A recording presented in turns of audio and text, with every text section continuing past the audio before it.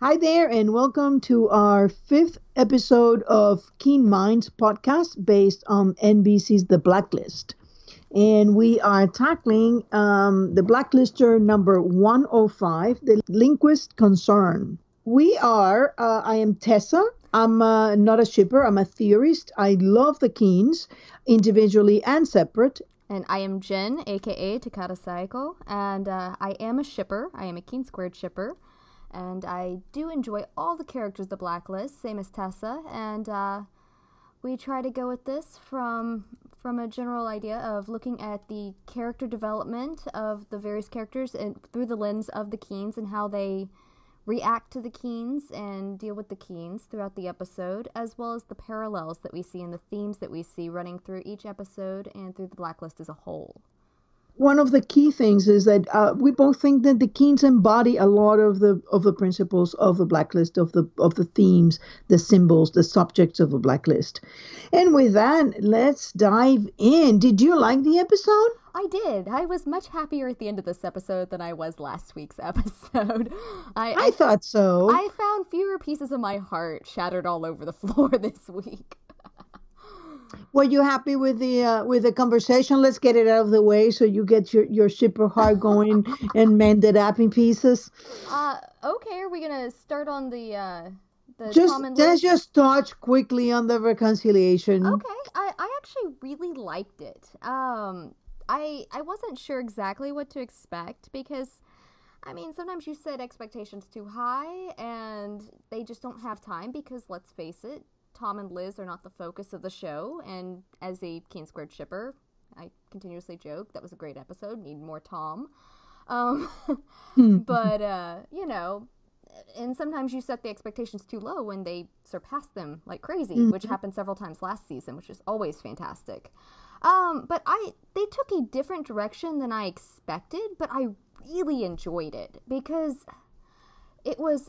I got the impression, as far as I can tell, because I can't tell if Tom's in the same clothes. He has a jacket on over his shirt, but it looks like Liz may be in the same clothes as she was in during their fight in last week's episode.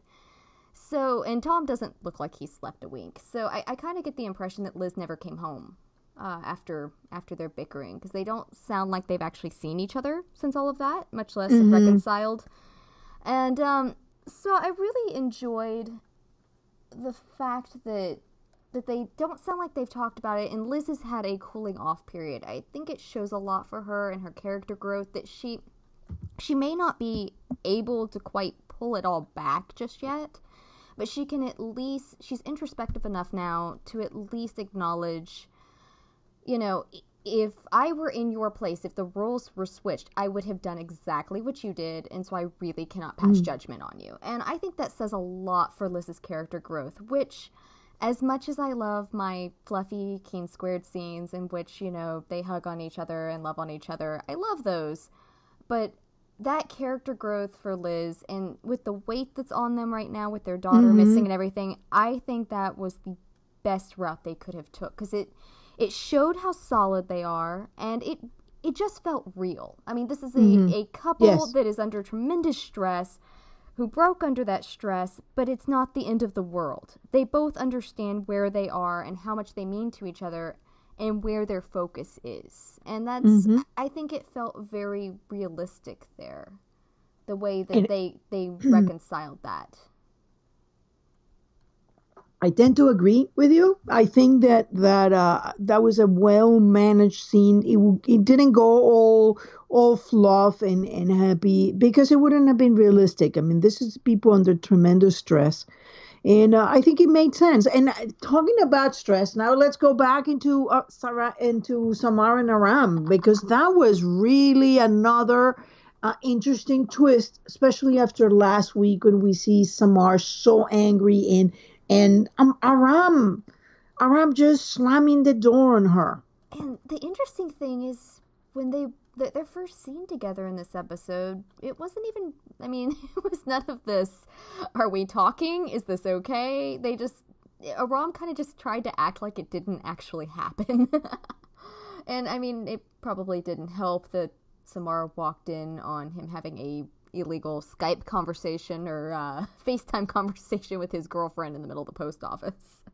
I thought that that was very interesting, and you know that I am of the opinion that Elise is a spy, because it is fairly obvious to me that Kirk is staying ahead of everyone by having eyes or ears in the post And office. That she's very convenient at that point. And my question has been, is it too obvious that she's a spy? I to us it is, but not for the casual viewer. As we were That's what it talking, is.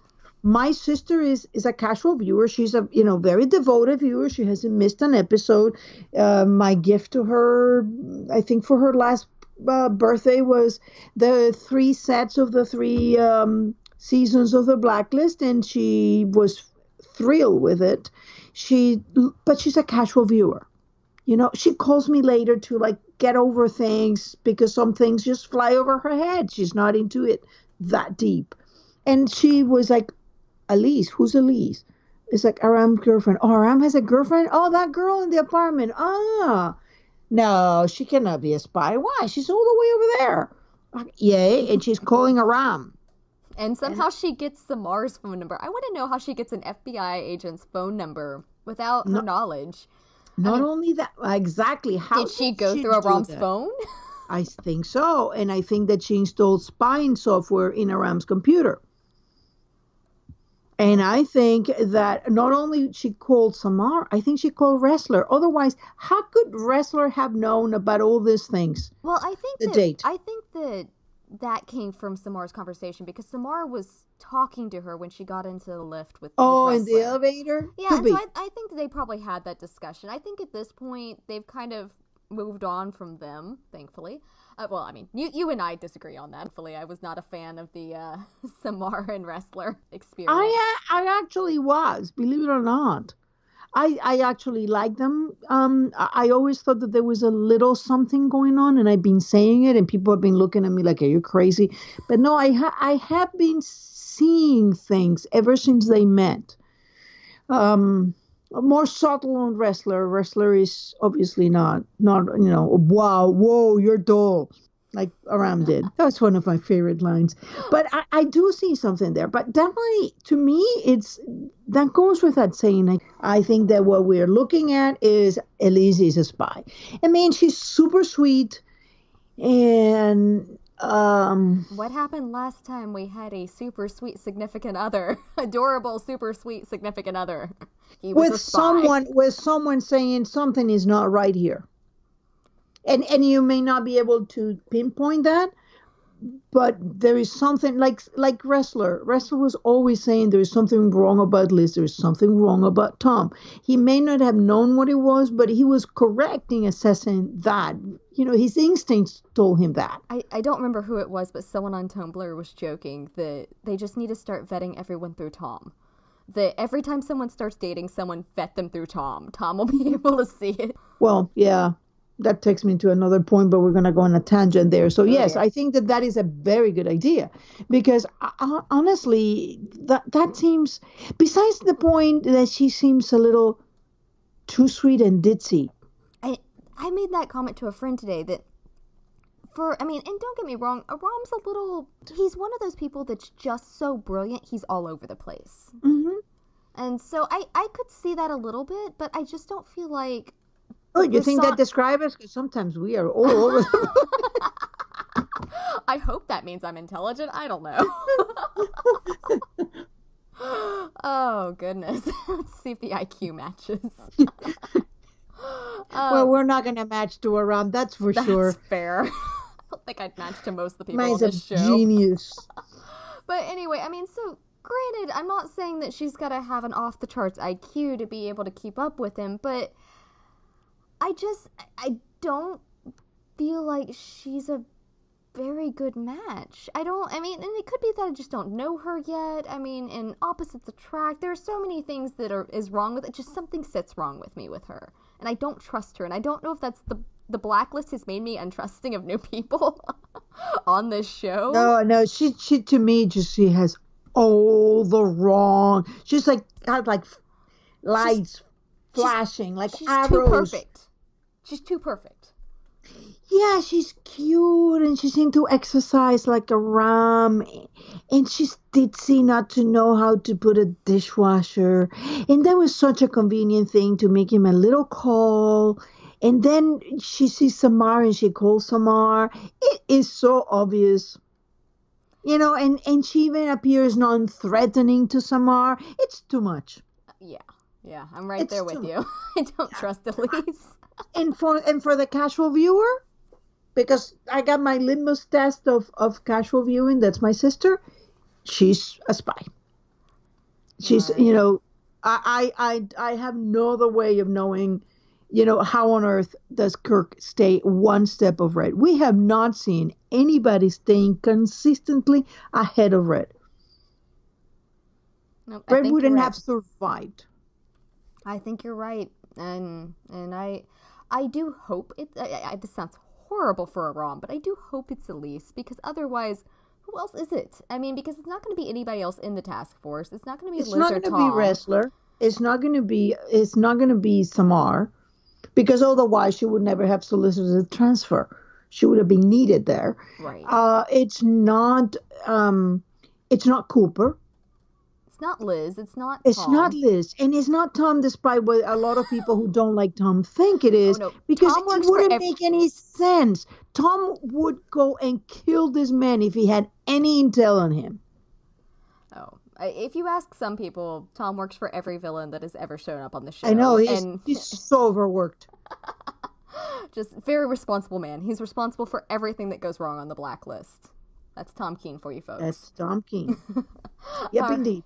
But on reality, I think that Aram is being set up for losing a bit of his naivete, his bad guy virginity in a way. yeah, I kind of think that's true. It'll be interesting if this does pan out. Those awkward conversations with Liz and Tom, and so about that honey trap moment. Well, it's interesting because I think that they're drawing some parallels between Liz and Tom, between Liz and Aram, both being targeted by some, but not in the same way, because Tom was there to protect Liz, and this woman I don't think is there to protect Aram. No, I do not get that impression. If she's spying on him, I doubt his well-being is her Mm. focus. How about Samar? I thought that Samar attitude was very interesting because she was very, very upset, and I think that moment from Aram really snapped her. Oh, I think so too. And it was really very much a the lady doth protest too much with her the entire episode. With no, this isn't about her. This is not about me being jealous. I'm not jealous. Why would you think I'm jealous? And Wrestler's just looking at her like, stop. I'm I not that did stupid. thought, though, however, that when she says, and she asks, us like, that's not the first time she says it in this one. I thought I believed her. I thought that in that moment, before all her confused feelings for Ram and Wrestler and her situation, I think that in that moment, she actually was acting from friendship. She was actually concerned, and I would not be surprised if she says no to any transfer because she's concerned about Aram. And that's a possibility. Especially if she starts getting. Because if anybody is going to get the vibes off of that, I think it's going to be Samar. Because she is so close to Aram. I mean, Wrestler and Aram are not that close. He's getting a kick out of the fact that Aram finally has a girlfriend, But other than that, they're not overly close.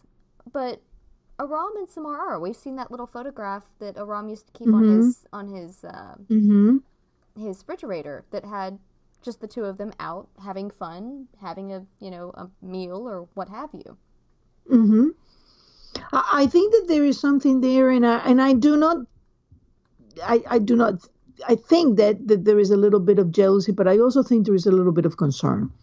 And I thought that there was an interesting parallel because you're also getting some parallels now between Samar and Wrestler.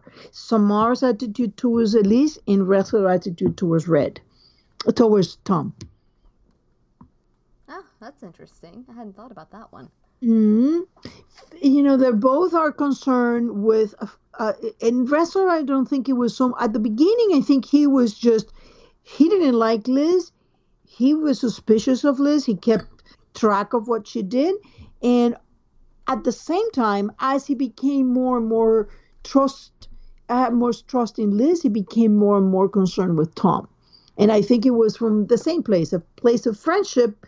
That I don't believe in. I haven't seen any indication that wrestler was concerned, but there are people who have seen it. And either way, it works the same way with Tamar. There may be some interest in Aram, but mostly I think that this concern comes from friendship. There's something about that person that I don't like. I personally think it's a combination thereof. I mean, because you would hope that the person you're attracted to, you are also friends with, for the most part, especially if you're working closely together with them. And so, I mean, I think it could be a combination thereof. And that brings us to our favorite bromance. I love Tessler.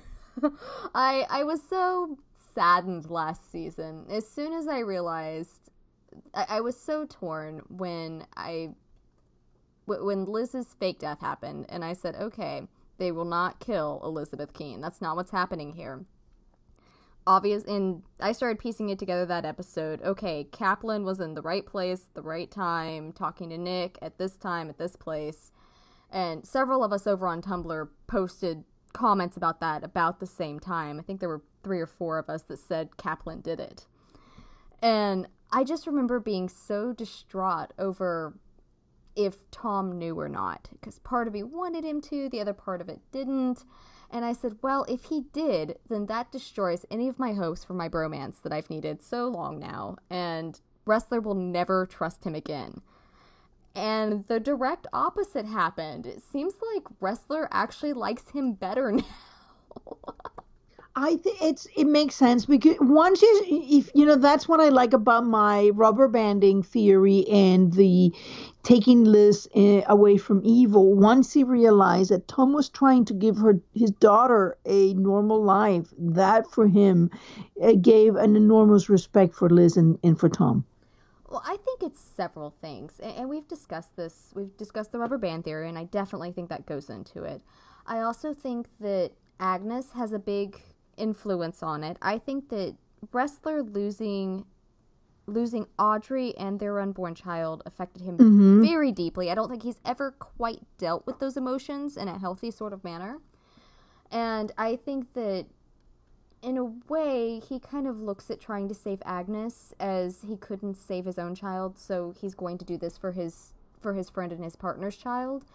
And I think that seeing Tom as a father humanized Tom in Wrestler's viewpoint to a large degree. Before, he was just a criminal. He was this criminal that had lied to Wrestler's partner, and he was going to do it again. What was the comment? And it's a comment that a lot of people online tend to make, and I have many arguments. I've written metas. Feel free to go read them if you'd like. But that he'd laid hands on Liz, and that there's no coming back from that. Was the statement that Wrestler made, and I think that he really has a habit of boxing people in and saying, well, they did this, so they must be this. And Tom Keene is not someone you can box in very well. He has so many layers. It goes very hand in hand with the promo that they released a while back for Redemption, where you see these, he's a killer, but he's a father, he's an operative, but he's a husband, just these things that don't seem to mesh well, and yet they do for him. That he is all of those things, and he does all of those things fairly well. I mean, he's human, so he screws a lot of it up, but, And I think that when Wrestler, it really keyed in with Wrestler, this man loves his child and would give the world for his child. It really humanized him in a way that it never could with Tom just loving Liz. And so I think and it goes into the fact that, like you said, that Tom was trying to give his child a chance at a normal life. I think that Wrestler is working the issues that he had when Audrey died and she was pregnant through here. I think this is the way he's dealing with. I don't think that wrestler is the kind that will go and go to a therapy or something else. I think that he would work it by doing this. I could see him donating his efforts to finding lost kids or something like that. In his spare time. That's the way I think that a character like Wrestler would deal with this kind of problems. Oh, I agree. I agree. I think this will help him find a certain level of peace. Mm. When they find Agnes, that will help him find some peace within himself, and that's fantastic. It's so interesting to watch him right now because you can tell he's going, I can't do this. This is illegal. Don't ask me to do this. But as soon as Tom drops, this is about Liz and Agnes, and Wrestler's going, oh, fine. Here, have a file. Here, have a lead that we couldn't follow. Here, do this. I found that fascinating now that you mentioned that, because it was, to me, was another parallel. And this episode was so ripe with parallels. It was like salted with them. It was so great to analyze because here we are. Remember at the beginning when Wrestler started bending the rules and giving Liz this or that when he shouldn't have? And a lot of people said, oh, it's all about Liz. It's about his attraction to Liz. And I said, no, it's about the case. He goes about the case. And I think that this is the proof. Here he is. He's bending the rules to help Tom and his child. Well, I agree. And I said, I think it was either last week or the week before, I made the comment that the relationship, and granted, I've seen some of the attraction that Keeler see with Rest to Liz. I just don't see it returned in the other direction. Mm-hmm. But, and so, I mean, obviously not in that, but I do think that basic format of the way Wrestler reacted to Liz and the way it progressed and the way he reacted to Tom are very similar. You can find a parallel there in which with Liz and Wrestler in the pilot, there was a lot of distrust and it moved, and gradually, once she won his trust, it takes a lot to win Donald Wrestler's trust, but once you do, I'm not going to say unshakable, but it takes a lot for him to work against you.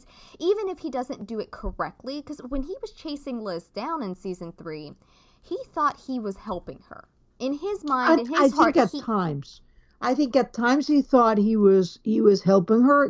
I think that was a rubber banding. There were sometimes he thought he was really helping, and in the other times it was this anger that took over.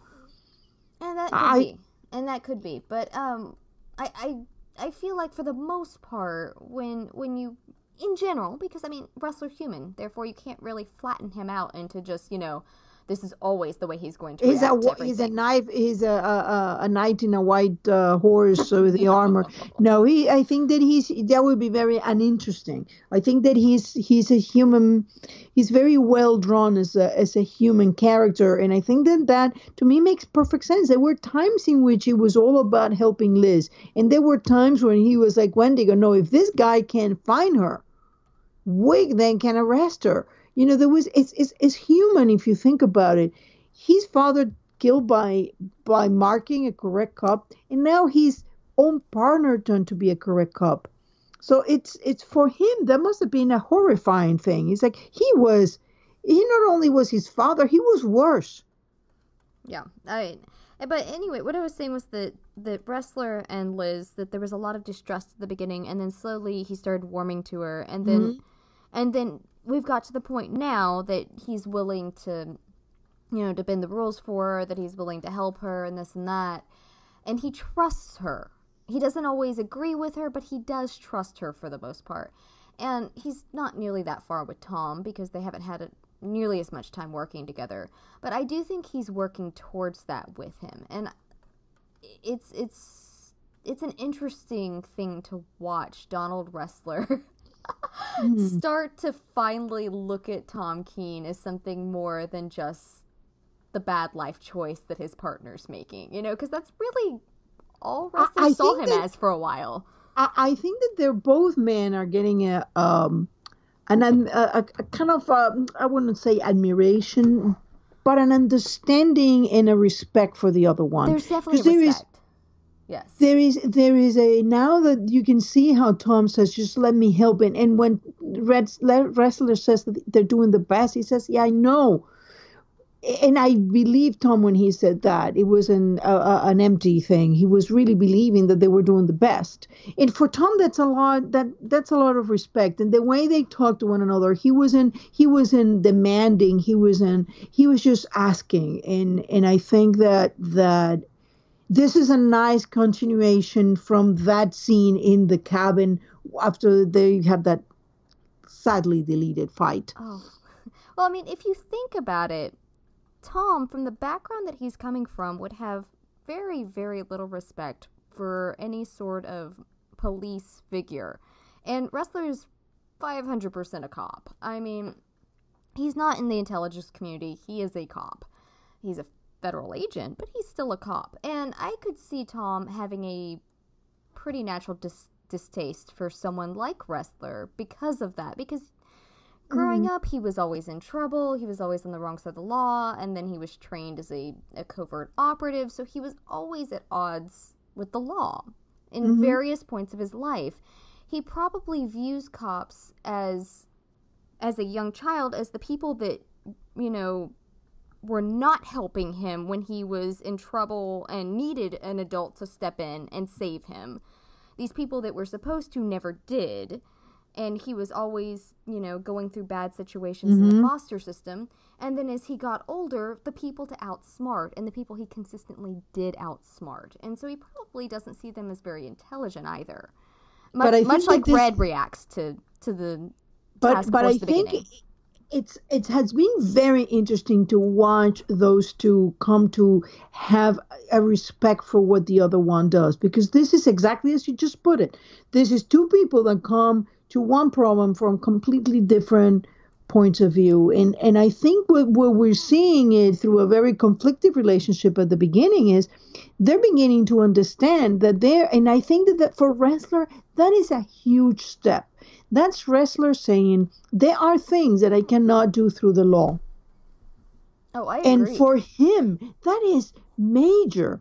That really is major. And for Tom to come and ask for things, not demand, not try to take them, ask for things, that to me also speaks of an understanding and a respect for Wrestler. That is, to me, is one of the most fascinating relationships right now on the show. I think he was shifting gears, Tom was, a little bit. I think that he did what he felt like he had to last week when he called his old buddies and went in and traced the feed and ran into the dead end. I think he did what he felt like he had to. And I think that gained him the admiration of Wrestler.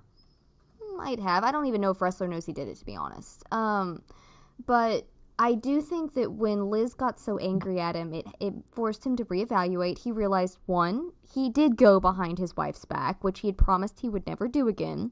And so while he is human and he makes mistakes, and he probably thought that was, it should have been, he should have gone about it in a different way. And so he's shifting gears and he's going to Wrestler, who is a legal route, versus going to former compatriots of his that are taking illegal routes. He's taking the legal route by going to Wrestler, asking for a way in, and he's making a better choice. I'm not going to say to get on Liz's good side, because I don't think that was it, but I think it's just a reevaluation. I think that's what he does, is that, he screws up and he reevaluates things, and he tries to shift what he's doing to do better. Yeah, really, really, and for both men, because I think that it is as momentous for Wrestler as it is for Tom. Oh, I agree. And it's very interesting that after all the work that Tom and Cooper did, we have not seen Cooper and Tom speak since they've come back. Now, I think Cooper is really hurt because I think that the Cooper got a lot of affection and I think some respect for Tom as well, because I mean he ran him as an operative in sent him on a mission that had baffled the FBI. They have not been able to get anything stick. And they were probably, as a cop, he was probably concerned, seeing that there was nothing they could do, and this crime ring was taking all these young men and basically chewing them up and spitting them all over the mountains. And here it goes. Tom goes, and the problem is solved. If you need something done, call Tom Keene. Exactly. And so I think that there's that Cooper and Tom, it's that Cooper and Liz, we will have to have a conversation about that, because I think that Cooper was deeply, deeply hurt. I think he understands, but he was hurt. I agree. I definitely agree. But I do think it's interesting that we've shifted gears. And I am, as much as I love Cooper and as much as I think that Tom needs, you know, an older male in his life that is not trying to shoot him in the head every time he screws up, I I do love that he's going to Wrestler, and the Wrestler's running point on this, and that the two men, like you just said a few minutes ago, are forming a respect for each other that's even beyond just helping each other for Liz's sake. They are forming a bond there that hopefully will continue through. I really would love to see Diego take an episode over on Redemption. I think that would be hilarious. I mean, hilarious is probably not the right term, but there would be some great moments there of watching Wrestler get tossed into Tom's world versus Tom getting tossed into Wrestler's world. Yeah, that would be awesome. So, okay, would you like to move into Liz and Red? Because that was let's go there. All right, so I was okay until I realized my brain works in very odd ways. I don't always understand it, and sometimes it just likes to rearrange. Gloss over bad things? Well, that too. Kind of like Tom and his boat issue. What does he do after he's caught on a boat for 4 months? He goes and buys a boat and puts better memories into it. No, but my brain tends That is interesting. Oh, I haven't thought about that.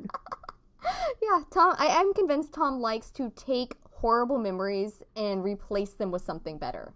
That's his go-to. And I really would love to see Liz just sit down with him someday and go psychoanalyze full on shrink, and him just go, stop. We've talked about this. Stop. Anyway, Red, not Tom. So my brain does this really funny thing where sometimes it just sort of replaces things. It takes a puzzle piece and it replaces it into a different spot.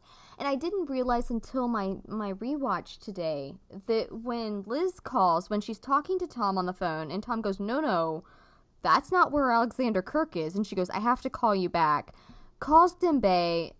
Dembe says, you know, it's Elizabeth. Red waves it off. And he goes, it's a trap. Red reaches out, takes the phone, and snaps it shut. For some reason, my brain equated what Liz said to Dembe as if he was talking to Red. Yes, and then he just hung up on her after she finished. When I was rewatching it, I just went, wait, he hung up on her. He didn't even bother to give her the time of day. Not. And then he turned around after the explosion happened. When she calls back, he implies heavily that she may have set them up. And I got so angry. And every time I think that I love Red. Red consistently switches as my second favorite character with Wrestler. Like, those two continuously shift as my second favorite. And they're my first, so there. Well, Tom's my first. I love Red. I do. And with Kaplan, I've had a lot of issues with Red because I'm very angry at him. I will always love him, but I'm very angry with him, and I really just want the writers to fix it. I know they have a plan. I know that they're doing something on purpose and that they cannot work on my expedited, schedule here of I want it fixed now. But I really do. I need to know what Red's secrets are, and I need him to fix things. But the fact that he didn't give her the time of day, she was trying to warn him, and then he turned around and blamed her for it. And I think he caught himself that this is a little bit absurd, stop it, and he thanked her for basically saving his life. But I just got so angry at him for that, because he is just, And I've seen people say that he's slipping, that he's, he's I losing don't it. think that he is sleeping. I think that the red is something else. But go ahead. I I don't know what to think. I don't think he's slipping. Someone made a comment, and we'll touch on this because it was our question of the week. But someone made a comment on, I believe it was Tumblr. I think it was Writer in White that made the comment. It was about control with him. That it's a control issue, and I believe you and I have talked about this briefly, and I know I've written about it on Tumblr on various different metas, that in Red's world, when he loses control, he's a dead man. That if he were to lose control of his business, of what he does, of the way things happen, he would be a dead man instantly. His enemies would smell blood and circle like sharks. And I think right now he feels, if he's slipping, I think he feels the control slipping, and he's struggling to remain in control. Kirk is a couple steps ahead, consistently a couple steps ahead. Kirk is very obviously shifting Liz in his direction. Red's seeing it. My issue as a viewer, and I understand that there are probably things that we are not seeing yet, and that when Red does reveal it finally, we're going to go, oh, I get it. But currently, I don't know those things. So I'm sitting here and going, would you just tell her the truth and explain to her why you're doing all of this? I think that what I do, because Fred is my favorite character, and honestly the one that I find the easiest to get into the head. I think that what I tend to do is I tend to think Red is doing this for a reason. And then I make a list of all the reasons that could exist for Red to behave this way. And then I go through them, and eventually I find the reason, because there are not that many options. And I don't think that there is an issue of Red losing control, and I think he is. But I don't think it is so much him slipping as it is that he's in a terrain that he cannot detach his emotions anymore. Because I think that what happened is that there is a bit of jealousy going on. And I think that the Samar and Aram and Eli's situation is also a mirror of this. There is a little bit of jealousy here. That baby that Liz was something that for him was extremely emotional. That's interesting. Yeah, that definitely does make sense. And there is another man claiming his daughter, or this figure, this woman that he have cared for. And I think that the fact that we have a DNA test, which might or might not be, I have a feeling that it is real, that Kirk is her father. And the reason he's saying he's not yours might have to do with whatever happened in that fire. The very interesting thing, I love Red's wordings, and Bokenkamp does this, and I think it comes from the mind of Bokenkamp from everything I can see in the interviews. And and between Bokenkamp and Spader, I think this is what creates Raymond Reddington. But you have to watch his wording so carefully, and there was something that jumped out to me in my rewatch. It was, and I'm not going to get this verbatim because I've only managed one rewatch, one full rewatch so far today. And the comment was, if you accept the premise that this man is your father, then I would understand. You're in the middle of everything. Yes. And I was just like, that's an interesting way to put it. He's been very careful with the way he refers to it. This man that claims to be your father, if you accept the premise that he's your father. He's never said he is your father, he isn't your father. He has stated he does not accept the premise. Yes, and that is an interesting thing. And I think that it comes to me, that comes to maybe Kirk is her father in the sense that he was his biological father, but I've always had a feeling that Liz's memories in that fire hide something. And I gotta give some credit. There is so many Kiss My Freckle. There's a lot of other blacklisters in Tumblr that have done a fantastic job of elucidating what's happening in that fire memory. I think something horrendous happened to Liz in that fire. Something that made Raymond Reddington assume that once you do that, you're not a father. It doesn't matter what biology says to him because you've done something that is beyond redemption.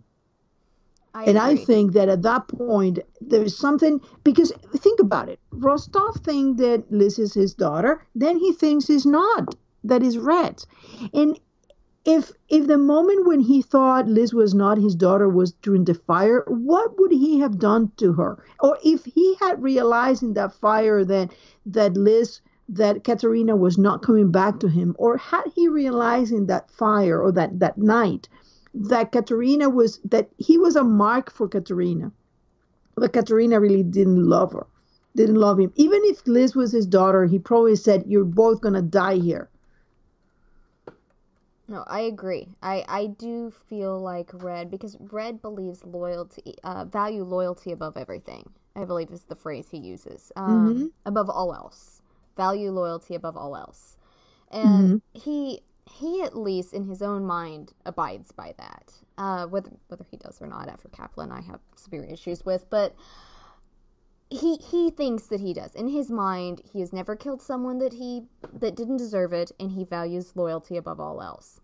And so if Kirk did something that in his eyes was disloyal to his daughter, even if he was biologically related, it would, just like you just said, it would just negate everything else. And I thoroughly agree with that. I think that is a very good possibility because there are so many little phrasings Mm-hmm. like she was never yours to raise is one that pops out too. Just obviously Kirk has done something. If he is her biological father, then he has done something that has so set him and Red against each other when it comes to Liz, that Red was willing to steal her away, either rename her or just refuse to call her by the name her parents called her, whatever, and think that that was the better option. And something just kind of as a minor side note that I cannot remember who said this, so feel free if you're listening and it was you to comment on any of the social media and make claims. It may have been Blacklist or 214 Mm-hmm. on Tumblr, that said, what if Katerina doctored the DNA test and set it up? That if Kirk is not her biological father, what if Katerina did that to protect Liz? But this was done. Okay, in order to have had a test from Liz, it was either done when they were together, uh, and if so, why did he say there was a time I thought that you were not, but now I have the proof. Why would he say that if it had just been a recent thing? It has to have been a recent thing, otherwise he would have known it was his daughter. And I don't believe for 1 second that Rostov had no idea what Liz was. I don't buy that. He may not have known for a few years. But once Liz was out in the public eye, I have a feeling he was. In fact, I have a feeling that he was the puppet master manipulating Berlin. I even think that Fitch just covered for him that became like the fake Decembrist. Because if you think about it, all those big fake bad guys had a fake something, taking the blame for the things they were doing, protecting their identity. And it didn't make any sense that an American would be doing the Kirk's bombing and they would be so deep in Russia. But Rostov, the man who benefits so enormously from the fall of the Soviet Union, absolutely, I can believe that. And if he was behind Berlin, that means that he had known where Liz was, at least since Tom started to work for Berlin. It could also potentially shed some light on any rumors that Tom heard about Liz's father being alive. Whether Yeah, he thought that was Red, which I get the impression after an interview with John Bokenkamp the other day that he feels like it's that comment at the end of season 1 where your father's alive he seems to believe, and I may be wrong. I mean, I haven't spoken to the man or anything. But he seems to believe that it's obvious what Tom meant by that. And the only thing I can think of that's obvious is that Tom thought Red was her father. And that was the statement, that he had heard rumors, and so to him that immediately meant Red is your father. And that, you know, dying, that was his attempt. There was something interesting in that I don't think we have addressed ever, because it hasn't come up regarding that relationship. And that is that in Tom's code book, Red says there was very little about himself and his organization, and quite a bit about Liz. Why would Berlin be interested about Liz? Berlin had no objective of hurting Liz. He had 2 years to do so, and he never did. So obviously, and then he went for Rex's ex-wife and was thrilled when Zoe was found, and he thought it was Red's daughter, because he thought, great, I'm going to hurt her too. So obviously Berlin did not think that Liz was Red's daughter. And obviously he was trying very hard not to hurt her, because otherwise hold her hostage and Red would have come to her. Right. So there was no reasonable expectation of Liz not being hurt, unless he was bound not to hurt Liz because his loyalty was to the man who he thought was Liz's father. And that makes perfect sense. That is Rostov the one manipulating Berlin to get Liz to, because I think if this whole thing started in 1990, and by the Kirk's bombing in 1991, when Red was already gone, they were blaming it on Red. That means that he was trying to get Red killed. Which would make sense for Kirk. Because, I mean, Kirk and Red have been at odds for years, whether they've been physically going at each other or not. Mm-hmm. Exactly. It just is the only thing that makes any sense to me, is that, and why then Berlin would have said, send me things about Liz. So maybe Tom at first thought that Liz's father was alive and he was somewhere out there. And that's why he was asked to send information about Liz, because whoever was. And remember that now all these things that Kirk is saying that Red said to her came from that first season when Tom was still sending information. So that must have been in that code book. That's interesting. Exactly. So it means that when Berlin was hiring Tom, there was also a concern, send information about Liz. So Tom must have thought whoever wants information about Liz must be her father. Which would or make her mother. Sense. Yeah, which would make sense. And, yeah, no, that does. And I wonder if that's going to come out and be explained, because I know some people were very upset over the interview, because he made the comment that Tom, I don't remember verbatim what he said, but it was something along the lines of it never crossed John Bokenkamp's mind that Tom would have information about Liz that he hasn't divulged to her, or something like that. Mm-hmm. You know, basically that he was hiding things from Liz still. I mean, and I understand that, because Tom has made it very clear that his intentions is not, he does not have an intention to hide things from his wife any longer. That, mm-hmm. I mean, it's, in the grand scheme of the way that you were, taught a lesson, being gut shot and held on a boat for 4 months and tortured, that's going to set you on the straight and narrow there. Yeah, I think that goes with that saying that he is not. So which information could Tom have? Could Tom have passed back then that would have led him to believe that Liz's father was somewhere there in the shadows? And remember, just because Tom said when he was shot by Liz, your father is alive, and then he goes around and asks Red, because I didn't ask father's permission, doesn't mean that he believed the same thing both times. He may have thought at the beginning, well, I've been passing information to someone about you, so it's either your mom or your dad, because who else is going to be interested in what you like and what Red is telling you? Yeah. Nobody else. And So at that moment, he may have thought, hey, your father is somewhere out there, or, and then thinking, well, after seeing how Red came out for you and got to exonerate and all this, I'm believing that Red is really your father. And I am And still not convinced that Katerina Rostova's dead. I mean, I oh, like I don't think that she's dead at all. At until all. there's a body, and even on the blacklist, apparently, when you have a body, that doesn't mean death. I mean, And think about it. What would be the main reason for Red was crumbling into pieces when he thought Liz was dead, correct? that So there is no question that Red loves Liz. He's not using her. He loves her. He may be using her too, but he loves her.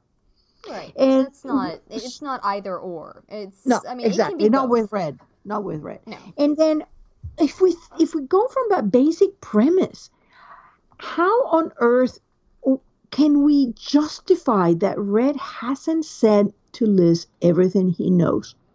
Is he's either then protecting Liz or protecting someone or some bodies that he cares as much as Liz? See, And and I think that Kate May, for me, solidified that Red thinks Katerina is dead. And I know that you and I differ which sometimes one? on that. Kate May, to me, Oh, solidified that Katerina is dead in his mind. That his Hobson choice cost Katerina her life, and, that he chose Liz. see, I have the greatest admiration for Daniel Knapp. I am in awe of him. I've watched that, and every time I watch it, I'm coming like, oh my God, the man is crafty. Oh, he is. And, like, oh, no. Oh, no. Yay, yay. I mean, I don't know. I don't know that I can agree with you because, well, we can go back over to, when we get those long drawn hiatus and start going over some of those episodes that are before us, but they're so fascinating. But to me, it didn't say any of the sort. In Okay. fact, think about it. I I had he really thought her dead, it means that he wasn't there when she died. Because he first thought that Katerina, look at what he says to Liz first. Your mother walked into the ocean because he couldn't take the idea that the child she loved, she adored, have killed the man she loved. Then in Cape May, it wasn't about that. It was about she trying to save Liz. So that tells me that he has no idea.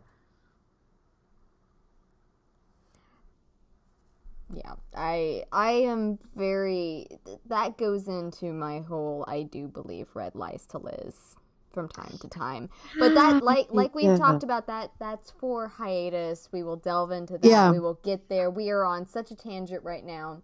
And it's mostly linked. It's it's Yes, we have linked it because we are drawing now, and it's interesting because as we go along in the blacklist, I think we have to go back into those episodes and make those long leaps of parallels. oh, absolutely. It's there were so many parallels. Like these I I cannot believe how intelligent and how well mapped out these people must have this show. And it's really sad because I'm going to look at other shows. I'm going to move forward and be really judgmental on other shows past the blacklist at this point. It's I'm going to have very little patience for writers that are not willing to put this much time and effort into their twists and turns. Well, this is people tend to forget they call it a procedural, and I tend to forget that this is really a mystery. It may have procedural elements, but it's really a mystery, and you have to look at it as a mystery. And I think that to me, that going back, I think that the only way that I can explain Red, it's if Red is trying at the same time to keep a few people, at least two, Katerina and Liz, safe. And if he tells Liz too much, he risks Katerina. If he doesn't tell Liz enough, then he risks Liz. And I think that's his major problem. That's a reason why he seems to always not tell her enough. I don't know that that is just self serving. Well, there has to be something. And I know that I have thought in the past, and sometimes I still do think that Red holds things back for a fear of how Liz will react to him. I've actually written up a meta on this. It's Mm-hmm. about the truth and the way that Tom and Red both approach the Mm-hmm. truth with Liz.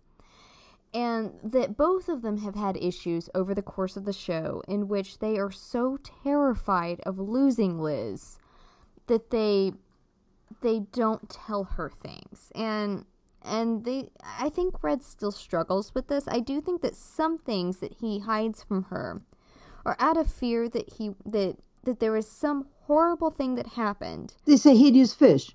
I'm gonna Yeah, be so exactly. hideous you're not Exactly. gonna ever love me. And he's afraid of that. He's afraid of her permanently turning her back on him.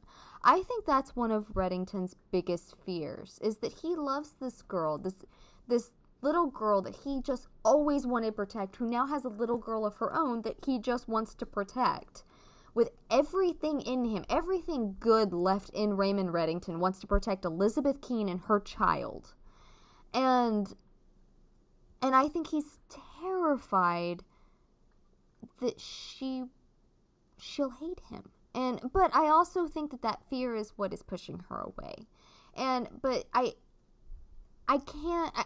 There are times that I can think that's the only thing that's doing It it. can't be. It cannot be the only thing because it makes no sense. I They don't know. gotta be another. Yeah, I do Human think that emotions is a don't always big make thing. sense. Human emotions do not always make sense, and That's that's the true. thing. And like we've talked about before, Red is usually very good at separating his emotions, but sometimes with Liz is a blind I don't spot. think that he applies to Liz. She's a blind spot for him, and she's a blind spot for him, and she's She's also a a blind spot for Tom. vulnerability. Mm-hmm. She's a blind spot for a lot of people, honestly, and it's not her fault at all.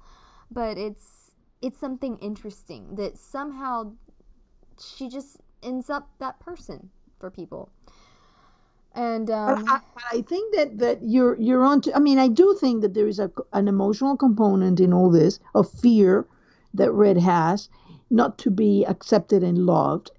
I also think that there is a practical reason, a part of this puzzle we haven't been given.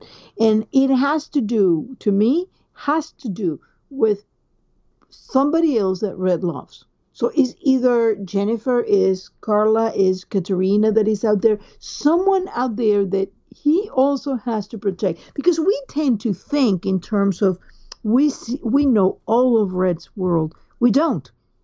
We that's have very never true. been told that we see everything that Red does. Red disappears. He appears 4 months later. He's doing this. He's doing the other. We don't know that. And he was very clear to Liz. People gloss over that, but he's told Liz that when he got attacks on his businesses, he evaluated his vulnerabilities. And she said, me, because she's the narcissistic takeover is me. I'm the vulnerability. And he says, among others. Didn't listen to that. So there it is.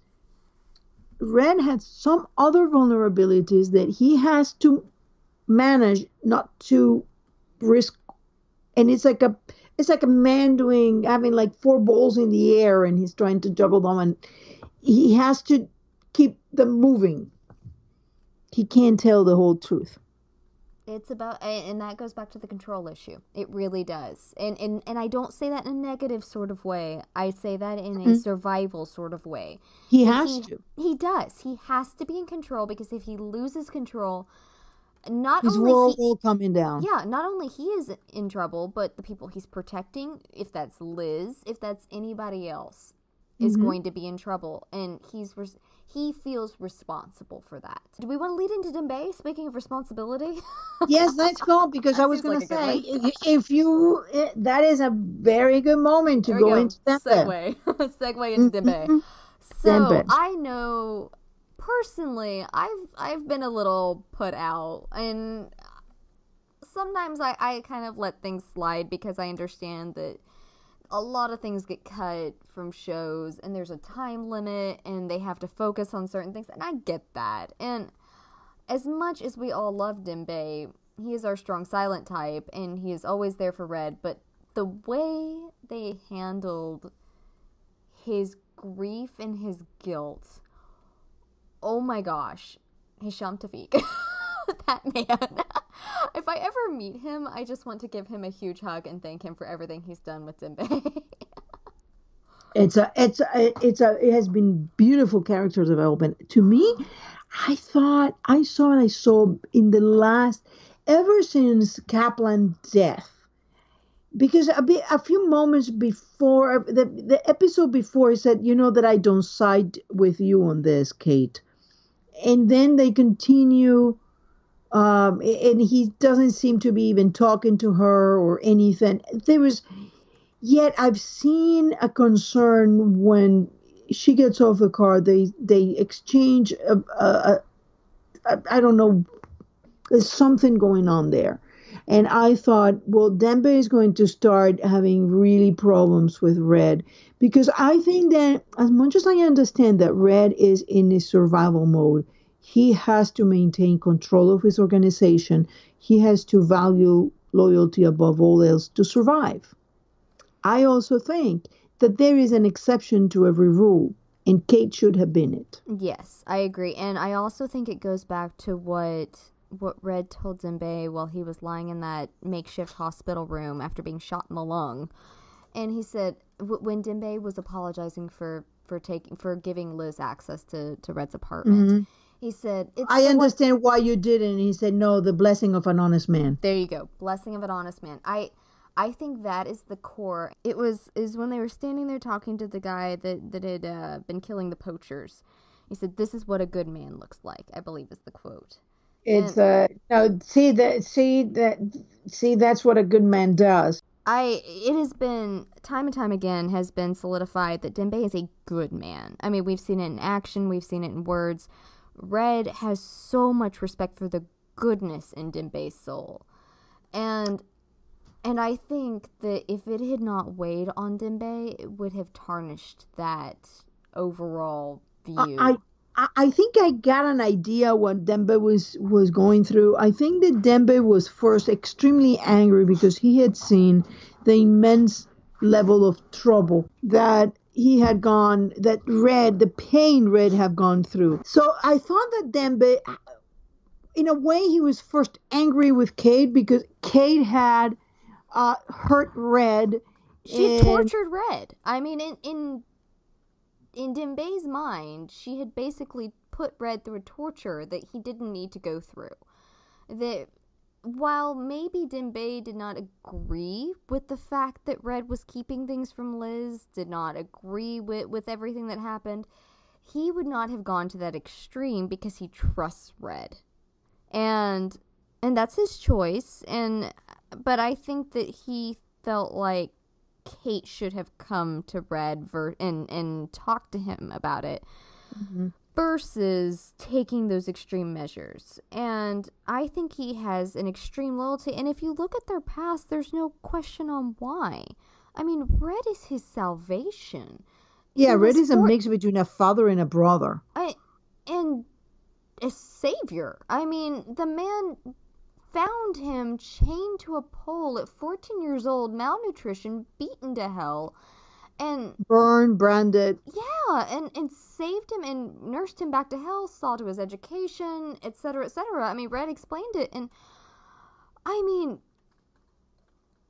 the impression that must have made on a young, angry. I have trouble picturing Dembe as angry. I really do, because he's just so zen about everything that for Red to be the one that gave him that peace, I think that his peace has been disrupted right now. Like, the man that Dembe became because of Red has been disrupted because of something that he did not stop Red from doing, and I think he blames himself. Yeah, It was that comment that he made. He said, "Dembe, you did nothing." He said, "Exactly." And when good people do nothing sort of thing. And I think Yeah. that's where Dembe is. It's that he's a good man. He has a conscience. He's got a more, he does terrible things. I mean, but he's got a very strong moral code, and he knew it was happening and he did nothing. And that, I think that weighs on him stronger than killing 100 bad men. I do wonder if he had an idea that maybe Red was going to have a conversation with her or something.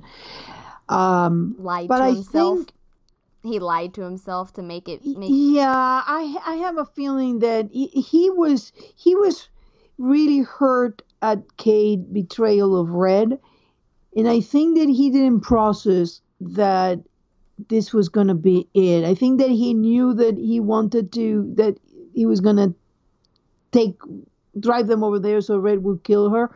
But I think that in a way, I think that he wanted Red to have come back with Kate. Oh, I And I agree. don't think that since that moment that Red came back along, we didn't get to see. There must have been some very interesting scenes in there, and I do think that Red himself is actually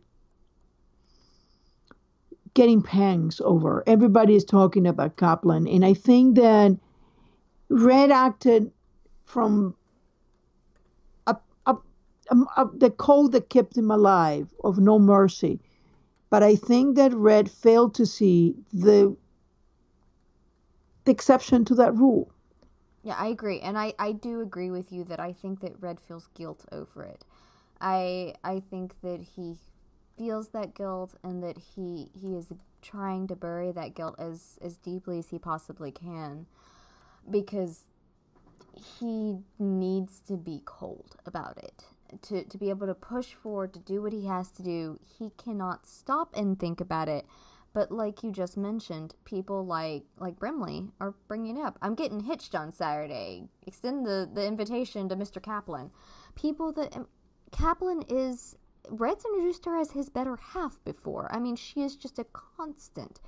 And In the comic book is she's the one who's handling like everything that happens when Red dies. That we know now that Liz was placed in her hands under whatever circumstances that was, and she's been taking care of everything that Red had his life. She nursed him. She stayed to defend him. It was not, it's not what you do because you have moved past an employer relationship and into a family one. And I think that what Red was hurt and he handled the hurt badly. I agree. 100% agree with you on that. I do understand why he did it. He did it because that's what he have done. That's what he did to Newton Phillips. That what he did to Ansel Garrick. That what he has done to anybody who had betrayed him, but did not think. Well, I mean, I'm about to make a parallel here that I'm really There gonna you go. hate. I'm about to do the thing that I hate. It kind of, and it's because I expect better from Red. Is really what it boils down to. Why I'm so upset with him over this. And I think that a lot of people expected better from Red, including Dembe. I think Dembe tried to, like we were talking about, kind of tried to lie to himself and say, well, he's a better man than that. But my mind keeps going back to McCready in the car with the gun and Tom, and holding the gun on him, and Tom going, I'm more than just your operative. You raised me. And it's this idea of, if someone screws you, you put them down like a dog. And Bill McCready was that man. He was the man that put anybody down like a dog if they crossed him. And that's who he was, and that's who his character was, and he got a bullet to the chest for it. Raymond Reddington should be better than that. And I think he is better than that. But right now he's in a very dark place. And I'll be interested to see how the writers pull him back from that, because I have to believe, as a viewer and as a fan of this show, and is a huge Redemption fan, I have to believe that Raymond Reddington will find redemption by that final episode, even if he has to wade through the depths of hell to get there. I do believe he'll find it.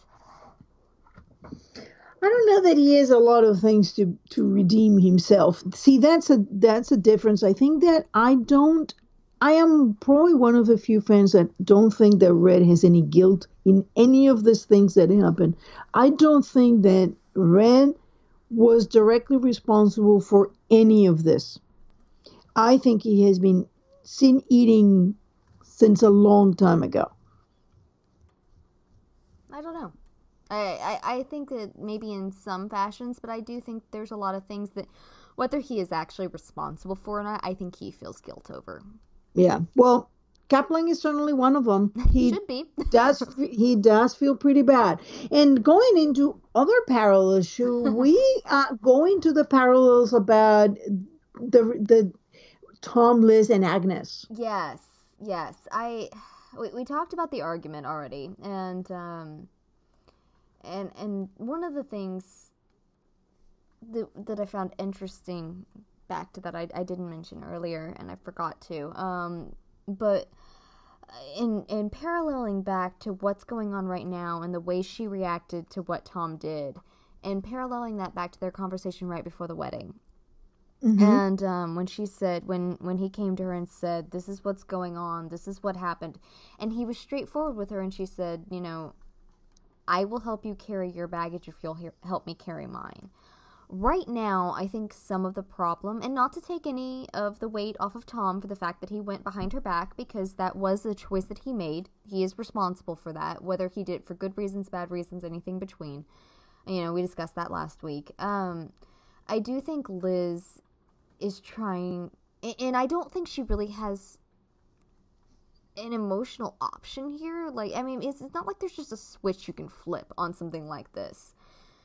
She feels responsible, and I thought the writers did such a fantastic job in structuring this in that conversation, when the first conversation between the Keens back for this episode, because she said, Agnes is missing because of Kirk's obsession with me, meaning she is blaming herself entirely. Between that and the comment that she started to make and then kind of faded off of if our daughter was missing because of something that had nothing to do with me, basically saying I would have done the exact same thing that you did.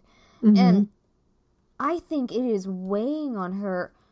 If you think about in the course of what we're looking at, maybe, it's not even 5 years, I don't think, between the time that Red came back into her life, in the pilot, and now, in which the concierge crime that she had no memory of ever knowing before popped into her life with this obsession with her that has never really faded. It's just gotten a little stronger. And so here's Raymond Reddington that has an obsession with her. Here's Alexander Kirk that has an obsession with her. She is caught in between, as she said, and she doesn't have answers. She has a lot of questions, a lot of people giving her half answers, possible answers, maybe answers. Kirk's giving her more answers, but there's no telling if they're true or not. And it's all focused in on her. Her daughter, in her eyes, her daughter is 100% in trouble because of her. This daughter she hasn't even had a chance to appropriately bond with yet is in trouble because of her. And I think it is just killing her with that weight.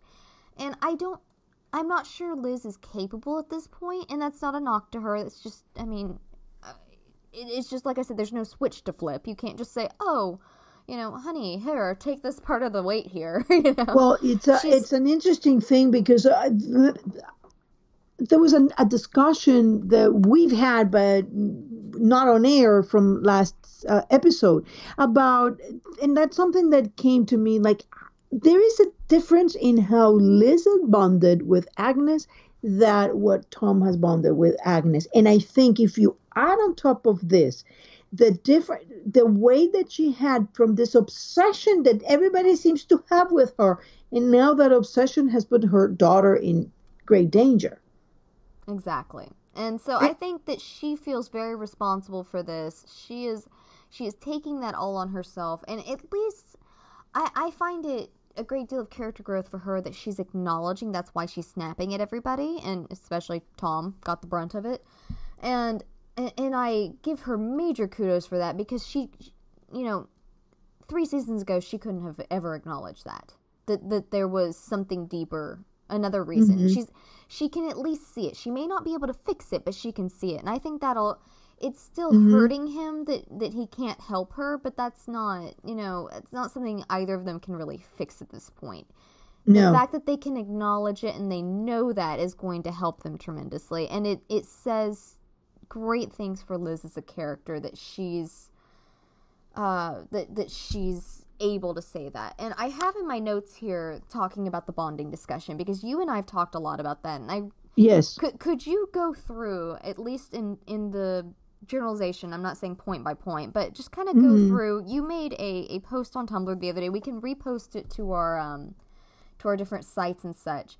Yeah. But the time, Liz versus Tom and time. I had always considered that this whole thing between Liz's death had just been a few days.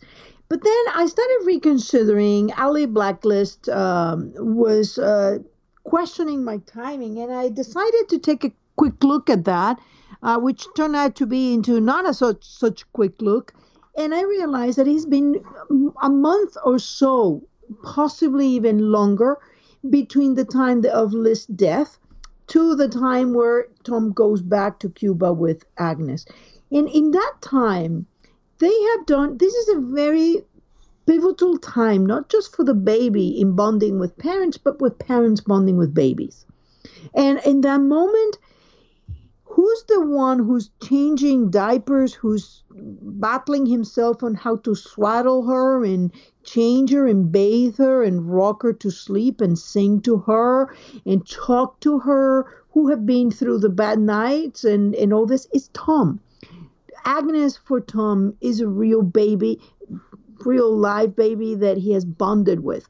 And for Tom, when Kirk takes her, this is the farthest he has ever been from Agnes.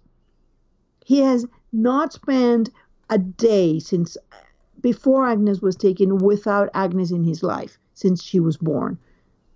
And he had fed her, he had cleaned her, he had rocked her to sleep. He has been the only parent for Agnes. As contrary to Liz, who had done this enormous sacrifice of letting go of her newborn baby to give her the chance of having a normal life, which was a harebrained scheme from the beginning. But that apart, she hadn't bonded with Agnes. Agnes, for her, in order to survive something like that, a woman who's not willing to give up her baby, she's not giving her to adoption and thinking, well, she's going to a good home. She's doing this for the sake of her daughter. In order to survive this, she had to start thinking of Agnes in an abstract. The baby, my daughter, but not the warm baby in my arms is an image. Probably what? Kaplan maybe sent her a picture of Agnes? Which, if I can cut in right here, it's something that I've noticed, and that makes a lot of sense with what you're saying. And it's really funny, because people keep referring to Agnes as the baby, the child, the baby. And Liz keeps doing this, and it kind of struck me as funny, and I kind of get Tom doing it with people that are kidnapping her. I mean, he's not gonna, you don't get the permission to use my daughter's name, sort of thing. Mm-hmm. But Liz doing it, saying, "Where's my baby? Give me," it just struck me kind of as funny that she kept referring to Agnes as the baby versus as Agnes when she was so. That is interesting.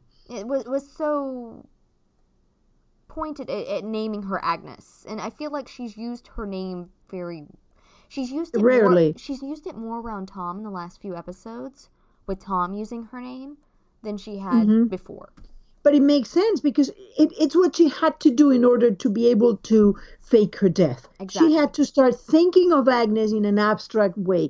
All she probably had, if any, is a picture that maybe Kaplan managed to send her, but maybe not. So Liz have actually held her baby for a few hours, maybe before Kirkman found them, and then again for a few minutes or maybe a couple of hours after she was with Kirk in Cuba. And that's all Liz have had of bonding. So when you see that Kirk put a monitor in a room, for Tom, that's the farthest he has ever been from Agnes. And this hurts, and he's desperate because he knows his daughter is safe when he's in his arms. Now, for Liz, who has never been more than a few hours with Agnes, this is the closest hit she has ever been. So in a way, they're both the reactions make perfect sense. And I don't see it as much as Tom going behind Liz back, as Tom realizing that Liz is probably suffering from a bit of postpartum depression, has not properly bonded with Agnes, and is being manipulated by Kirk, giving her all this little information, little things here and there. And meanwhile, Liz is saying, but she's like almost like it's right there, and she's about to touch the monitor. Why? Because that's what she has done for a month.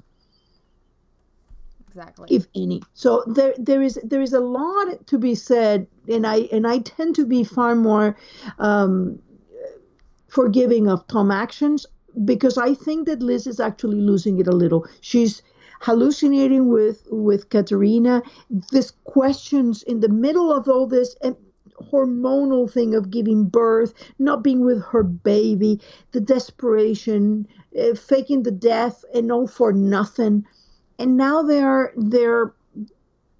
she is not dealing with this well. Not that she could. This is a horrific situation for any woman, but for her it's particularly horrific because she has no answers. Yeah, I agree. And I think that's a fascinating and something that people really, I would encourage people to think about when they're looking at this whole situation is that time period, because I knew that there had been a decent amount of time, because obviously she had a C-section. I mean, there has to be recovery time from that surgery. You know, I've had friends that have had C-sections. I've had, various people I've known that have C-sections. It takes time to recover from that. They cut you open, and pull the baby out of you. And so, I mean, she would not have been flailing and fighting and all of that that she did with Kirk's men, a week after having a C-section surgery. And so it's that just would not have happened. She could not have physically done that without injuring herself, so that we would have seen it. And so, I mean, it would, a month probably, I mean, I'm not a doctor. I don't, I'm not a doctor. I don't play one on TV. But a month seems about right to me, it might be even more, because if you think, this is like a month is the minimum. Because she was probably kept in the hospital for a month, but there are other things, like when Scotty goes to Thailand to get the hostages back. That takes time. Yeah. And I know that the Blacklist is big in teletransportation, but they do tend to respect that kind of timing. They went to Berlin. They went to They the traveling. Those take hours and hours and hours. And planning. I also noticed that when Red graces Scotty with a bullet, she keeps the bandage for a little bit, and then you see that when she's planning the whole thing with Tom, she doesn't have the bandage anymore. Well, that it's like 2 weeks. It goes from a wrap around it, like a thick wrap, to a Band-Aid to nothing. And so it's a gradual thing over a couple episodes. Yeah. All right, let's see, I have a note in here. Did you want to touch on this? I think that was your question earlier. Was that your question? Is that why I have this written down here?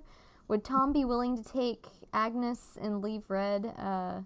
And leave like Red did with Liz? Was that your question? I'm trying to remember why I have that in there. Yes. I'm seeing interesting parallels in Liz with Katerina, because Katerina seemed to have been a lot of Liz having people obsessed with her, And if you think about it, Tom probably started as an obsession too. He was looking at her from a distance and eventually fell in love with her after, a year or so of working for her. Yet, if you think about who the mother was apparently a KGB agent and described as a Pinko Matahari.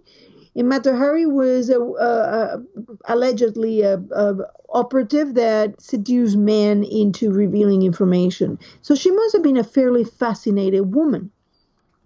And no, I mean, if you're going to be one of the top operative, a legend, you're going to be fairly good in understanding what it is that may make men tick, and she obviously has it, whatever that is. But I don't think that Liz's quality of being obsessed over is about her as it is so much about Katerina. I think these two men are still fighting over Katerina. Oh, you mean Red and Kirk? Yes. I agree with that. I think that Liz became an extension. Is a woman. Liz is not so much either Agnes one of their daughter. And Agnes from Liz. I mean, they are, yeah. Yeah, and then that is like the last thing. So I do wonder about what's going to happen with this whole Katerina thing, because they both and now Liz have begun to hallucinate with Katerina. I think that Katerina is going to eventually show up, and that's just going to blow everyone's socks off. Unless, of course, my theory is right, and we already met her. I just gotta throw a crazy theory once in a while. It's no fun being a theorist if you don't have crazy theories. There you go. No, I don't think that Tom would take off with Agnes. I think that Liz means... I think Liz is his whole world. He made the comment to Jolene in season 1. He goes, I've made this woman think that she's my entire world. I think that was true. I think Liz is his whole world, and Agnes is now... Liz and Agnes are his whole world. I don't think there's one without the other for him. I don't think he can do that. I don't think he would be able to wrap his mind around taking her child from her in any format. Now, imagine if he were in the position that Red was, with a Hobson choice. He saves one of them, or he loses them both. I'm not sure I believe that Tom would believe in Hobson's choices. I know that sounds kind of funny. Just I'm looking at the kind of life he's lived and the way he approaches things, and he doesn't seem to like you have these two choices. When someone tries to hand him this choice or this choice, he has that sort of personality. It goes, okay, well, what about option C over here? And people go, wait, there's an option C, and he's already running with it. You know? And so I don't believe that he would box himself into that. And I don't mean to say that as negative, because, I mean, I think some people feel like they are boxed into that. But I don't think Tom believes in the no-win scenario. He's kind of got a Jim Kirk sort of approach to life. He doesn't believe in the no-win scenario. And so I think he would fight for them both. When Liz was hurt after the car wreck, after the wedding, they went into the hospital. They went into the hospital, and she said, I just need to make sure my baby's okay. And he goes, well, I need them both healthy. His statement was, it's not one or the other, it's both. Mm-hmm. I need to make sure my wife and my child are okay. And I think that that's how he views it. They are a family, they are a team, and that is it. There's no ifs, ands, or buts. They are doing this together. And I think if someone tried to give him a Hobson's choice, he'd give them the middle finger and walk off. And go, we're going to take this other road. And that's Tom Keene. That's how I see him. That's how I... It would be an interesting parallel to Red, though, and put him in the same situation. And I have a feeling that they might, they might want to explore that. I don't think it would be here. What have I said about feeling like they're breaking the mold? I think it would be brilliant. I would love it. It would be so fantastic to watch that parallel come up and Tom do something entirely different and go, no, I am making this choice. I am not this person. I am not this person. I am my own person, and this is what I'm doing. Now, talking about that, and now about breaking mold and all that. Now, Liz is put in a very interesting situation. That phrase that she used to Red, she's caught between Tom and Kirk and Red and Kirk. Now, that puts Red and Tom in a very interesting position because now you're getting three men in her life. Because now Aram Two is fathers so and a caught husband. up in, Two yeah. fathers and a husband. It sounds like a really bad sitcom. Yeah, they're all in now you. But the interesting thing is this: I put Red and Tom in more or less a very similar position, and Wrestler too. They're all saying the same thing. He has your child, Liz, and Liz is like, oh, he doesn't want to hurt her. Oh no, he's my father. He just wants to get to me, and everybody's saying, no, no, no, no, no, no. I find it interesting that they're going there with that parallel I, that I I do find it interesting, and I do think that they're we think you're it's gonna see like Tom and Red interacting as we see in Wrestler and Tom. maybe, and I feel like they're taking different approaches with it though. I think that we saw that when Tom shifted and tried to talk to Liz and explain to her, this is why I'm going to start giving you more information. Tom is not withholding information anymore. He did it very briefly and then was reminded very Mm-hmm. strongly that he does not need to do that. Mm-hmm. And Red is under no such feelings. He's going to keep what he's going to keep. He's going to do what he's going to do. He's Raymond Reddington, and nobody's going to convince him otherwise. And so I think that we might see a goal that is the same, that a distrust that is the same, a goal that is the same, and yet I don't think that Tom and Red will approach it the same, because I think that Red is going to be very unyielding on things, and I think Tom is he reads Liz's emotions. I mean, when their first marriage, that was something big he did, that he read her emotions and he shifted to Ooh. accommodate her in any way that she needed, and I think that he's continued to do that because that's just something he's very good at, and Mm-hmm. it's something that she probably likes pretty well because I mean, he's he's doting on her. He's the doting husband. That's what he does. That is very much Tom. It was not just an act. It's what he does because he enjoys doing it, and I think he's going to. While I don't think he's going to give and say, yeah, Kirk's obviously a nice guy because you think he is, I do think that he's going to respect her fears a bit more, or respect her turmoil a bit more than Red does. Red just says, get over it. This is a bad man. You should take it because I'm saying so. And I think Tom will take a much gentler approach with it. And I don't want to say that he's going to not manipulate her into it, but try to explain his side of it a bit more and try to take Mm-hmm. a bit kinder approach towards it, because this is his wife. It's not a child that he's trying to gear in the right direction, as are Red and Liz's relationship. I mean, biological child or not, who knows. But that's how Red treats Liz. We've talked about that before, that he directs her. He positions her as he wills, because that's what he does with people. And he's trying to do that right now, and I think that Tom will have a bit of a less controlling approach. And I don't know that for sure, but from what I've seen in previews, from what I see in the shift this last episode, that's the direction I see him moving in. So I do think it's an interesting thing that they've been lobbed in the same general area, but it wasn't Tom and Red against Kirk. It was Tom and Kirk. She's caught between Tom and Kirk. She's caught between Red and Kirk. Tom and Mm-hmm. Red are not put in the same exact category. Same side, perhaps, but not exact same category. Well, I took it to mean that she's saying, Tom wants something opposed to what Kirk wants, and Red wants something opposed to what Kirk wants, and I'm in the middle of all this because I want to protect Kirk, because I want answers from Kirk, or because, I may think that he's my father.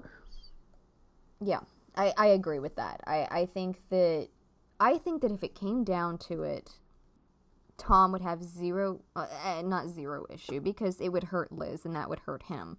But I think he would be much more inclined to put a bullet in Alexander Kirk's head than Liz would. I think he would pause. I'm not sure he would pause. If it would save Agnes's life, he would not pause while Liz would. And that's not a knock towards Liz. It's just the emotional complications of the situation. And I think that that's probably scaring both Tom and Red, and they're handling it differently. I think they both see it. They both see that potential for pause at the wrong moment. And I think that's why Red left her behind. And because he didn't want that to be a risk. He didn't want to put her in that situation and make her make that choice. Because if she paused, she could be dead, Red could be dead, Agnes could be dead. And versus just Kirk being dead. And I don't think, with the exception of Liz being sad over it, I don't think Tom or Red would mourn Kirk's loss at all. Did we talk about the gnome? There was another parallel, and this gnome lived to tell the story. Oh, it did, and Wrestler's face was so beautiful. Because I missed it. It was so funny. A friend of mine on Tumblr texted me afterwards, and she goes, "Why is David Metzger tweeting about a gnome? What did I miss?" I said, "I didn't see a gnome. I would have seen a gnome." And so the roomie and I backed it up, and we went back, and I mean, he stopped, turned, and looked at it like, "Oh my gosh, it's following me." And I was going, "Oh, Res." See, so when all is good between Wrestler and Tom, gnomes live. Gnomes are safe when Tesla's on the same side. Yep. I thought it was hilarious, and I love that they put those little touches, because it shows a level of detail for continuity that I know they have. I agree with you in doing rewatches, and every one of them that I've done, I'm more and more in awe, and I think you just gotta be patient, because a lot of the things that look like continuity problems are not. They're clues. Yes. Okay. I think our last thing on here, where'd it go? Where are my notes? The question of the week. We don't want to forget that. Oh, yes. Yeah. So we posed the question, why is Red still holding back information? Which is really the question of the series, to be totally honest. And so we got a couple answers on Twitter, Facebook, and Tumblr. And when we posted this, we asked everybody to remember that we were reading these and to keep them a wee bit shorter than they were last week. Because this fandom seems to be made up of a lot of writers. Like, everybody's just very well spoken / written, and it's really interesting. There's a lot of intelligent people in our fandom. It's always kind of left me in awe. It's fascinating. A lot of us disagree on various things, and that's great and that's fine. But people tend to at least write it down very well. It's impressive, which also can tend towards length. There's the phrase. So Cindy over on Facebook, made the comment, said, as far as Red being tight-lipped, there are still things that we don't know, obviously.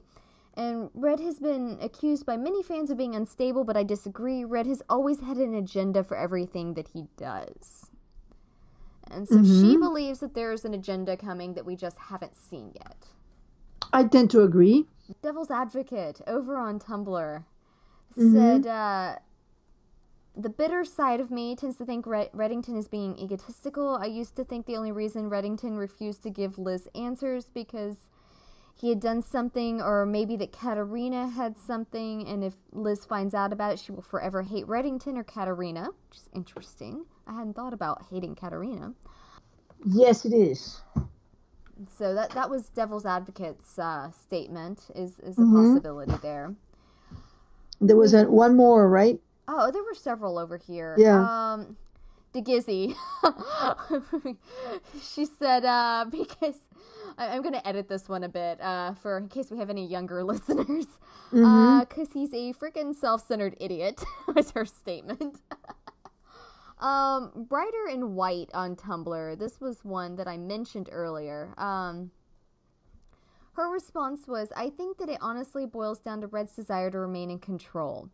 Don't mean that in a negative sense exactly. I just think it's a desire to control Liz stems from his desire to protect her. Regardless of if you're a daddy gator or not, I think Red has proven that he sees Liz as a child he is to protect and care for. Keeps secrets from her because he is trying to shield her from things that he doesn't think she can handle. We had one more off Facebook that fell kind of in line. Someone named Elise, who I recognize off of Twitter and Tumblr as well. It says, I do not have a full theory, but a mere inkling that he would be committing a betrayal were he to speak the truth. And that falls in line with a lot of the stuff that you've said about, protecting somebody. Someone on Twitter, I don't know how to pronounce this, so I'm sorry if I mispronounce your Twitter name. I'm sorry, because you're awesome and I talked to you. Janny Ellie, maybe? And so she said probably he did something, because he probably did something terrible, talking about Red. And so that's it's a guilt party, yes. And so anyway, those seem to be the basics. He's either protecting someone else or he feels guilty about something. Seem to be the two main things, yeah. So and what do you think? We haven't talked about what you think. I think I did mention earlier that I tend to fluctuate back and forth really bad. That there are times that I feel like that Red is that there is something in his past that he feels guilty about. Whether it's something he's responsible for or not, I think is up in the air. But either something that he feels like he should have done better, I suppose. Kind of like Liz is in that situation now, that she feels like she's responsible for Agnes's disappearance because these men are obsessing over her and they're coming after her, and so she feels responsible. And so I think there's probably something in there that Red feels responsible for that he's trying to protect her from, basically. And either for himself, so that she's not angry at him, because I do think that her leaving permanently and hating him would devastate Red as badly as her dying. I think that would be the case. Probably more. Yeah, I think that's a possibility, because he would still know she was out there, but, like, if it were to ever come around, you have the theory that Kirk may try to make Liz kill Red. And yes, I think that is his objective. I think if that ever were to come to pass, that Liz were at that point. It'd be the worst death ever. Oh, it would. And I think that is exactly what motivates Red now in doubting Liz and thinking the first thing, because he knows what Kirk is going to try to do. Yep. I think that is his main problem. And his main anxiety is that he knows exactly what Kirk is going to try. He's going to try to get Liz to kill Red. In fact, I'm not sure that argument that you remember was accurate at all, or that she was always trying to kill Red. What do you mean? That Kirk taught her to kill Red. Interesting. And you think that Red was the one she shot because Kirk encouraged her to do so? Yeah, I think that she thinks it may have aiming at a man having an argument with his mother. I think that those memories may still be not accurate. And even if she tried to kill Kirk, I think she shot Red. I think Red is a man that is face down. And because if you look at those scenes, the most interesting things about those shooting scenes is that the man she sees having the argument. First, we see an argument between two men, one in a hat and one without a hat. And we see the face is the man, one of the men. It's the man that she shoots, right? One of those that having a fight with another man. Then we see that the fight is not really between two men, but is between a man and Katerina. But Katerina changes appearances from a very feminine-looking woman to that figure standing by the man down that looks like a man in drag. So almost like she was told that was a woman, but she had seen a man, and her mind kind of makes a composite and comes with that idea to kind of make sense of her memories. And then the man that she shoots is a man in a dark raincoat with a belt and ties on the arms, and the man down is a man in a camel rain coat, winter coat, and a shorter coat, not the long coat that the man is in the argument is having. So I think that something happened there, and she's still substituting memories in there. And the man she shot was red because she was supposed to be red, and that's what the painting means. I'm going to get her to kill you again. And that's possible. I mean, and people have theorized before that going back to Alias, Oh, that Eisendrath was on, mm. that they had the bit in there. I'm only about 2 seasons in to watching the show, but This is supposed to be a good one. it's really good. Yeah, I'm about 2 seasons in. I really like it. It's not. I don't find it nearly as deep as the Blacklist, but it could just be because I'm not smack dab in the middle of the fandom. I'm a casual viewer of it. But they had children being basically brainwashed into being soldiers that could be activated later on, to being the perfect spies, basically. And there have been theories about wondering if Katarina had done that to Liz, and I'm wondering, with what you're saying, if maybe, in a way, Red or Kirk did that to try to kill Red. I think that might have been it, because if imagine if Kirk was training Liz to do that, and then sending her back. It's I think that the situation is far more complex, I'm just and imagining a 4-year-old child shooting a gun. I don't remember what kind of gun that is. I don't know if I've ever looked it up or anything. There's actually a fantastic Wikipedia site for weapons on the Blacklist that if you're a fan fiction writer, go check it out because you can find it all out. But I'll have to look that up and see if anybody's figured that one out. But by the way, regard Tom only had Glocks I'm not sure that's true. in the table. Um, No, the ones that he had, but not the ones that he acquired afterwards. but the you have a 4-year-old child that is able to not only take the safety off of a handgun, but aim it and fire.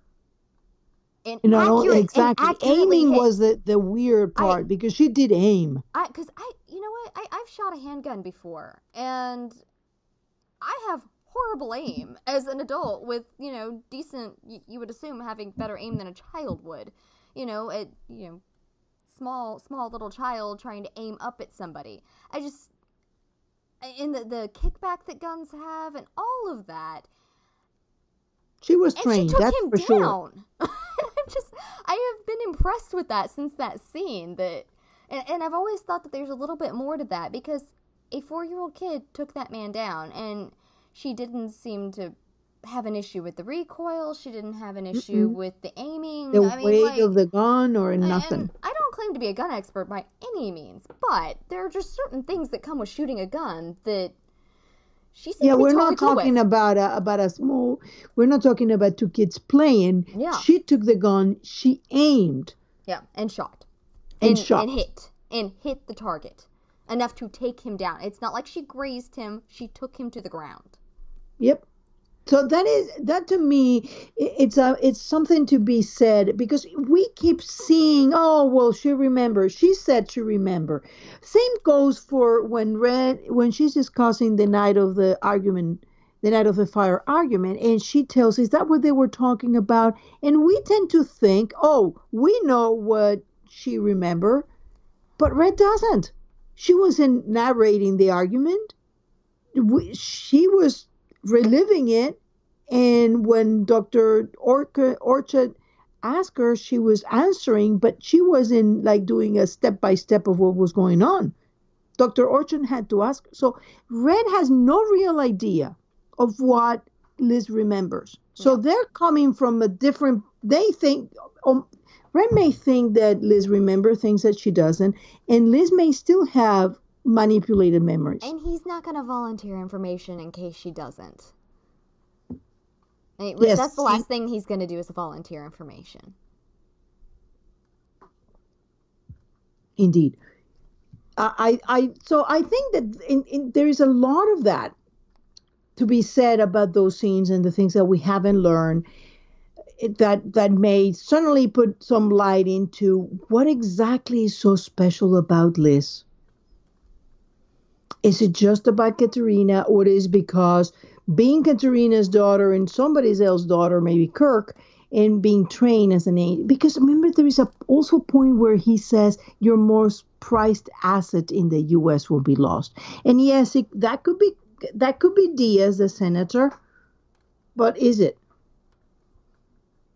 See, I always thought that they were talking about Agnes at that point. But it's an asset. Agnes is.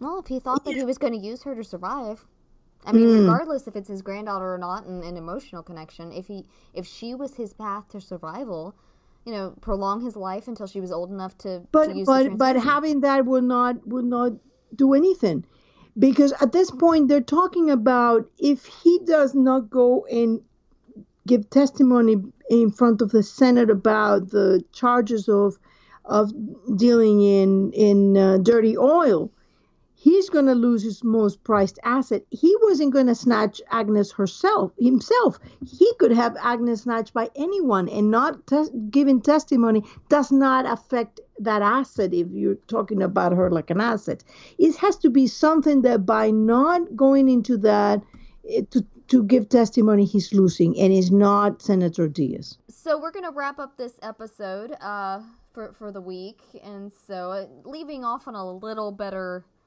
feelings than we did last week, at least for me as a shipper. More encouraging. I do feel like, because I am very much of the opinion that the Keens will likely be together through the spinoff. I feel that they have spent a lot of time and a lot of effort showing how solid they are, and that's just what they've continued to do even through this argument, is show that they're solid. They are I don't want to call them a realistic couple, because I mean, come on, how many spies and federal agents get together? But the way that they handled the argument and the stress and everything feels very, very organic in the way they handle all of that.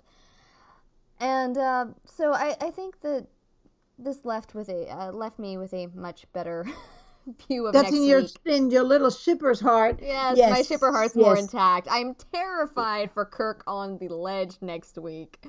That's terrifying me.